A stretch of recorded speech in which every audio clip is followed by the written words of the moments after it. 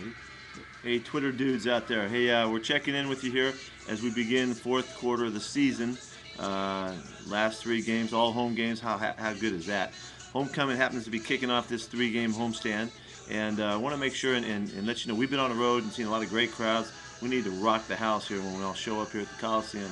We need it as loud and tough as we can get on our opponent, and hopefully we'll play good enough to get you fired up. But we need you too.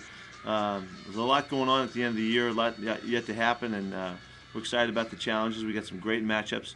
The Stanford game coming up this weekend, and then of course UCLA, and then finishing up with Arizona. These are all huge opportunities. We're looking forward to it. We're a little banged up, but the guys are rallying. As always, we're expecting the guys that step up into these new roles will come through. You know, Bryce Butler is a guy we're really looking for big things from.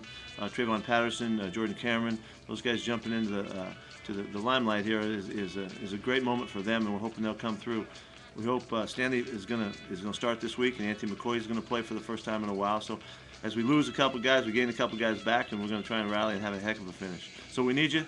Have a great time. We'll see you at the Coliseum. And thanks for following us. Happens to be that Ben's kicking butt with Ripsit, and if you noticed some of the reports lately, that it's one of the best sports sites around, and it's because of him. He's doing a great job. So hope you can keep supporting it. And we're giving away balls. We don't only Ripsit. Ripsit's got balls coming up.